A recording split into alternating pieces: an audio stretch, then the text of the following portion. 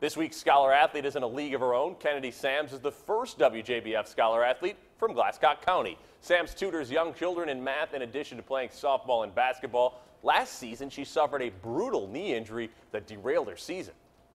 It was the third basketball game of the season, and I was dribbling down the court, and my foot planted, but my leg twisted, and I tore my ACL. And it ended my basketball season, and I had to have surgery. After her devastating ACL tear, we were very cautious with her coming back, and she was a little timid. And over time, the drills and everything she was doing on her own time, you could see the confidence start to grow. And when we finally, felt comfortable putting her back in, she just took off like a rocket. Sams plans to attend Augusta University to pursue a nursing career. Finally,